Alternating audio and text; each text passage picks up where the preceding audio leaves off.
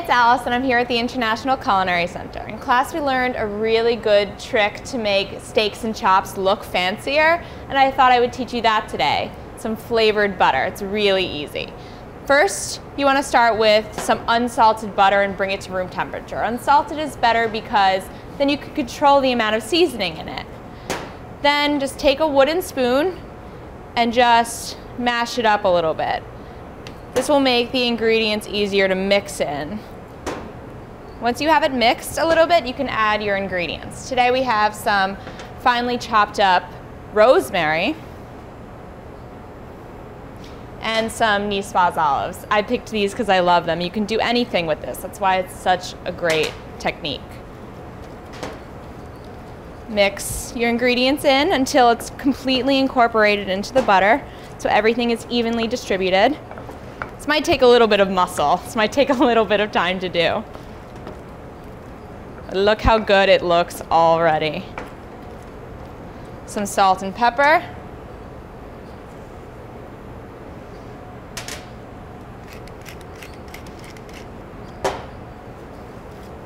And then more mixing.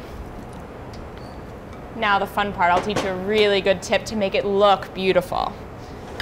All you need is plastic wrap and water. You want to start with one decent sized sheet of plastic wrap right on your counter.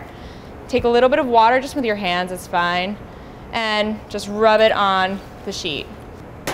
Take one other sheet of plastic wrap and just place it right on top. Plop your butter down.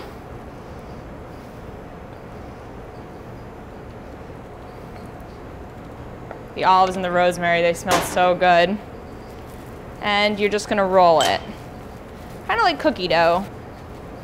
Once you have an even log here, you can go ahead and just roll it up in your first sheet of plastic. Scrunch the sides a little bit so you have a good grip. It's already looking beautiful, but we wanted to have it nice and compact.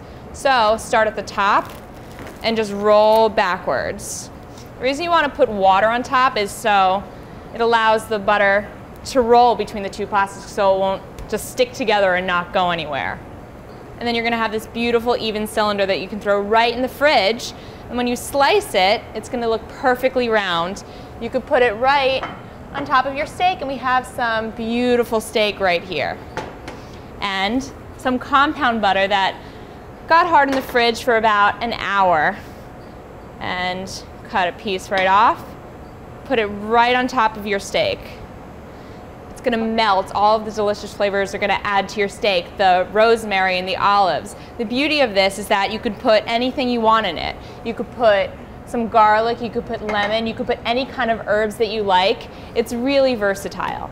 For this recipe and to continue following me through culinary school, stay with us at What's Cooking on CBSNews.com.